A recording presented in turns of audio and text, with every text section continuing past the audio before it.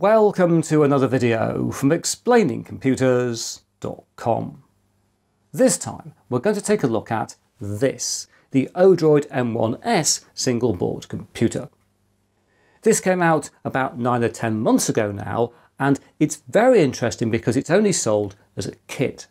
And so in this box we don't just have the Odroid M1S SBC, we also have a power supply and a case, and the board also has 64 gigabytes of eMMC flash storage.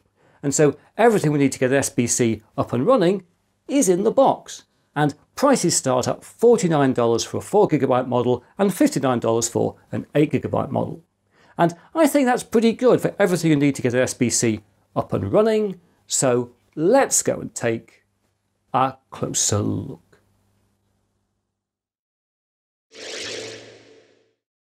Right, here we have our Odroid M1S, which is a 4 gigabyte model. And if we can turn it over, we can see it was purchased with a UK plug for its power adapter. And indeed, I got this board from Odroid Co UK, where it cost me £53 plus taxes, or £63.60, which is somewhat of a premium given the dollar prices from hard kernel that I mentioned earlier. And I should also note that all the prices I've mentioned so far are for an M1S without GPIO connectors, which cost an extra $3 or £4.80. So let's open up the box. Very simple unboxing, I think.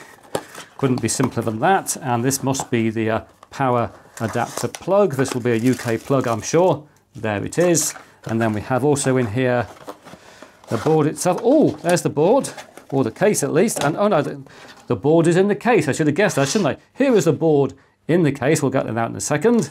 This must be the power adapter, which will go with the plug we just looked at. This is a 5 volt 3 amp USB-C adapter, which will mate with the plug. And then the board itself in the case. Can I get it out of the case? Is it screwed in? Oh, I think it's just snapped in. Let's try and get it out. There we are. I've got it out of the case. And I think it's also, is it secured in the case? No, we can get it out like that. There we are. A new single board computer. You know I always like a new single board computer. And I'm sure you're interested in how big it is relative to other things. So let's bring in, this is a Raspberry Pi. You can see it's a little bit longer and just generally bigger than a Raspberry Pi. And given that this is the M1S, I think we should take a second to compare it with the Odroid M1, which I have over here, and which is a more expensive board costing $70 for a 4 gigabyte version and $90 for 8 gigabytes, with these prices not including a power supply or any storage. So let's bring in the smaller and less expensive M1S. Quite a different SBC in many ways, as you can see. Not least these boards are based on different systems on a chip. We have specifically an RK3568B2 on the M1 and an RK3566 on the M1S, which is slightly less powerful. And as we can see, the M1S has got less connectivity, not least it hasn't got the SATA port we find on the Odroid M1, and which is one of the reasons I really like the Odroid M1. But here, of course, we're focusing on the M1S, which is a nice little SBC for a decent price and should be well suited to many embedded applications.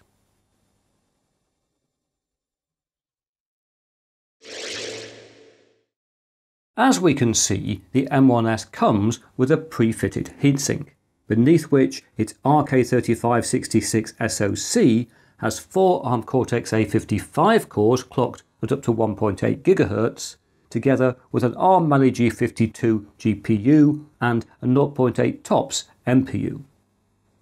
Also hidden under the heatsink is our RAM, here 4 GB of low-power DDR4, although, as I've said, an 8 GB board is also available. And regardless of the RAM, all M1S boards have got 64 GB of eMMC flash storage. In addition, if we turn the board over, I'm sure it won't mind, underneath we find an M.2 slot. This will take a 2280 NVMe SSD, and they even include the screw, which is great to see. And the interface here is PCIe 2.1 one lane, so not terribly fast, but it's great to have an M.2 slot. It'll take an SSD directly on the board. We don't have a PCIe interface that requires another board to take the SSD, and I'm particularly pleased to see it takes a 2280 SSD rather than the more expensive smaller models. And whilst we're taking a look at the base of the board, we should also note the UART connector and the real-time clock battery connector. If we turn the board back the right way up, I'm sure that'll make it a little bit happier, and we take a look at the front edge, we discover a Type A USB 3 port, a full-size HDMI connector supporting 4K at up to 60 frames a second, a Type A USB 2 port, a USB-C port for powering the board, and on the right end, a gigabit Ethernet connector. Spinning 90 to the main short edge, in this shot we can again see the connectors underneath like UART, but on the top we have got a micro USB 2.0 OTG connector, a microSD card slot, just here an M.2 indicator LED, and on the end a 4-lane MIPI DSI connector for connecting an external display. And it's worth noting that hard kernel have a really nice and reasonably priced 8-inch LCD panel available for this board. On the second long edge we then have pads that can accommodate a 40-pin and a 14-pin GPIO connector. And as I mentioned earlier, you can buy these boards with headers pre-soldered if you want to, and the 14-pin connector here offers various things including power, UART and an extra USB 2 connector, and the 40-pin connector here is pretty much what you get with GPIO on, for example, a Raspberry Pi. Finally, if we rotate again to the second short edge, there's nothing to see here, so let's return to a shot of the top of the board. And so there we are, the Odroid M1S. And the only thing I've not mentioned is that there's no onboard Wi-Fi or Bluetooth, with hard kernel as always suggesting that buyers use one of their USB dongles if this functionality is required. But here I'm happy to go with Ethernet, so let's see how this board performs.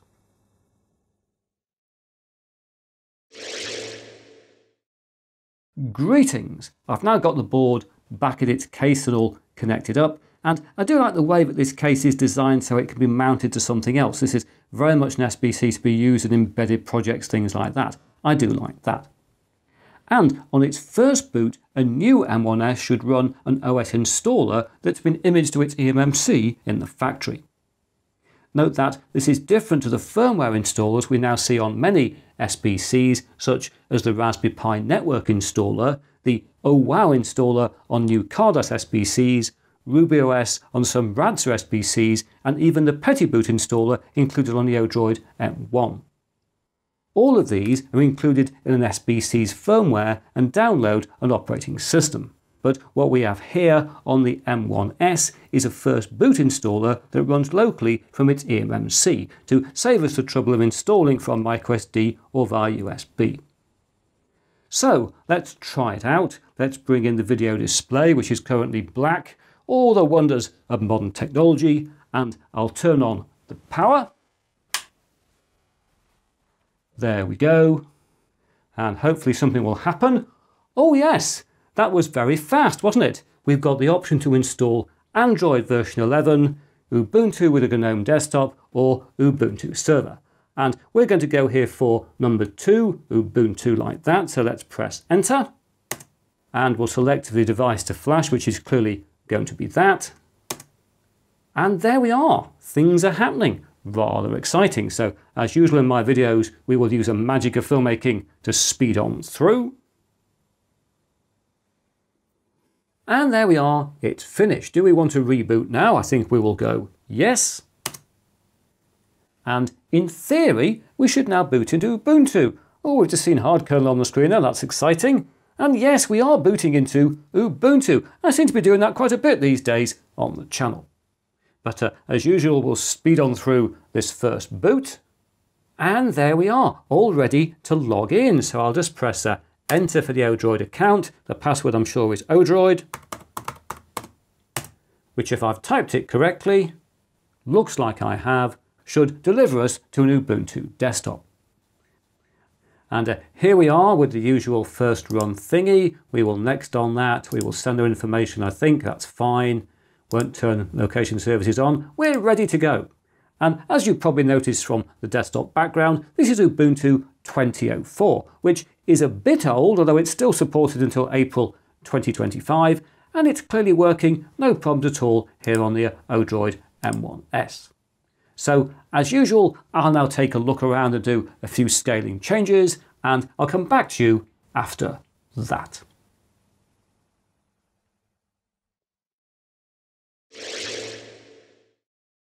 Now, here I am back again, and I've got a power meter on the screen, as you can see, and we'll boot up the system so you can see a clean boot and you can see how much power it's using. I'm just going to plug the adapter into the Odroid like that, and we've now got obviously some power use. It's going up as we would expect, and things are booting, and I'll let it boot in real time so you can get a feel of how rapidly this machine boots. And my experience with it over the period of time that's passed since I last spoke to you only a few seconds ago in video is that this is a nice, stable, low-power Ubuntu system. It's a little bit laggy here and there as you'll see when we get through, but it certainly works. Let's just log in. There we go. And again, we'll let it take its time to get on through. It's a nice purple screen, isn't it? Nice having a purple screen. You can look at it and go, oh, that's a nice purpley colour. Who says I'm just spouting drivel until the system has booted? I am, but now the system has booted, we're back to the focal fossa. I do like this desktop image. I think it's the nicest one they ever had with an Ubuntu distro. Anyway, let's just show you how things are working. If I click on Files, you see it comes up. But as I mentioned a second ago, it's a little bit laggy, but it's not terrible. Perfectly usable Ubuntu system. Totally silent, not using much power, as we can see on the power meter, about 2.3 watts roughly idle is certainly not bad. Let's launch LibreOffice Writer, which will come up again pretty straightforwardly. Come on, you can do it, LibreOffice Writer. There it is. We'll do our normal hello like that and put it into large letters. I don't know why I do this, it just makes me happy. There we are. So this clearly works. As a writer, I could survive perfectly happily using this system a lot of the time.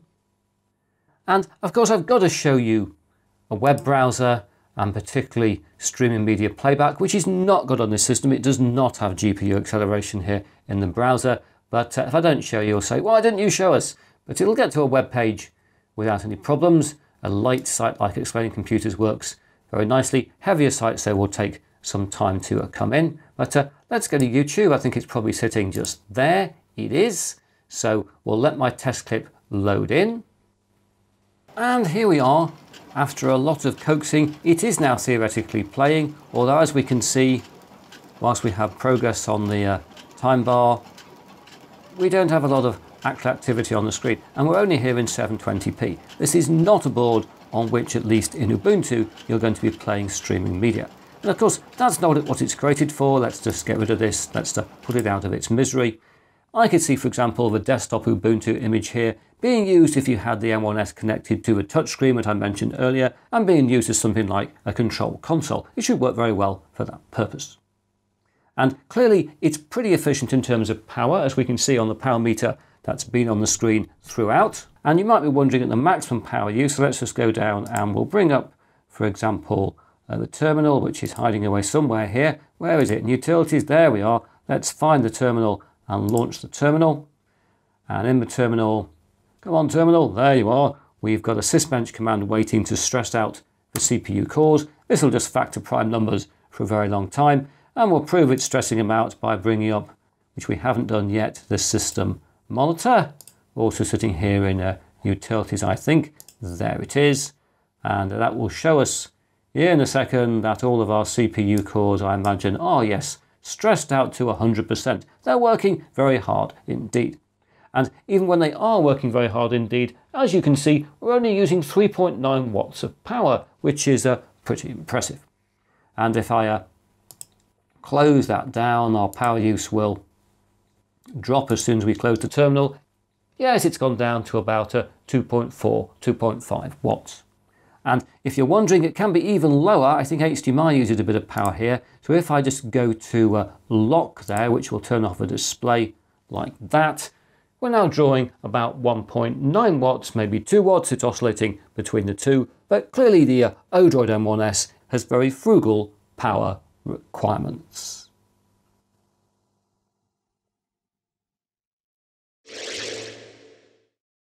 Greetings! Here I am back again, and I've now fitted an NVMe SSD to the M1S, and I've also inserted a microSD card so we can do some storage speed tests. So let's start with an LSBLK here in the terminal, list block devices, like that, so we can see all of the storage now on the system, which comprises the internal eMMC up here, and then our microSD card and the NVMe SSD. And if we bring up the HD parameters speed test first for the internal eMMC and see how that does. Don't worry about the invalid argument there. It can't find the name of the drive, but it won't stop it doing the test properly. And there we are. We've got a speed of about 158 megabytes a second for the internal eMMC, which is not too bad. But let's also find the speed of the microSD card. This is a SanDisk Extreme Pro card, so this is very much a test of the speed of the interface. The card will be, I'm sure, performing better than this. 65 megabytes a second, that's not too bad. We've seen better, we've seen worse. That's reasonable for a microSD card on a single board computer. But finally, of course, we expect far more from the NVMe SSD, NVMe 0N1 like that. What's this going to give us over its PCIe 2.1 single lane interface? Well, the answer is 370 megabytes a second. That's not too bad. So overall, I'm quite impressed with the storage speed test results on this $50 single board computer.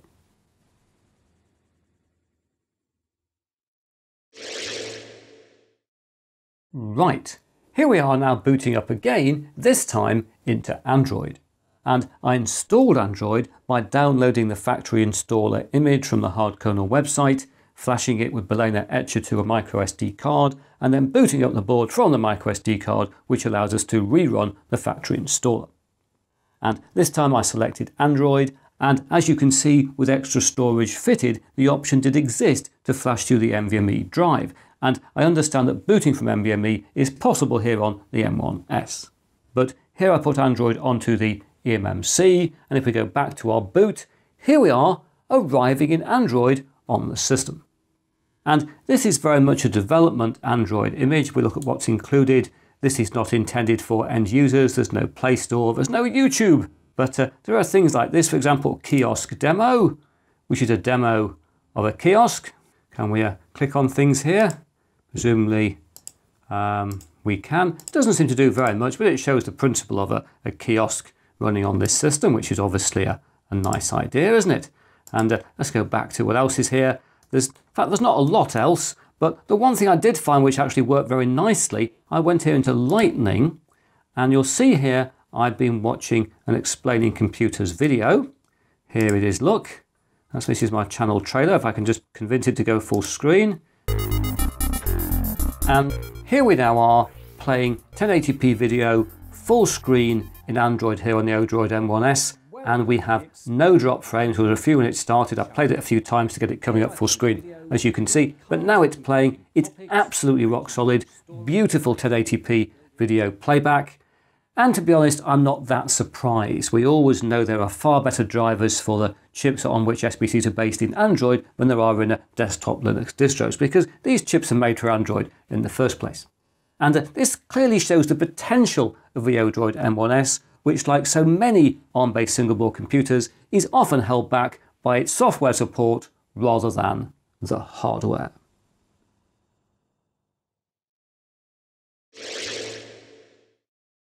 So there we are, the Odroid M1S. And I've just said it really, it's another ARM SBC with great potential once the software arrives to release that potential.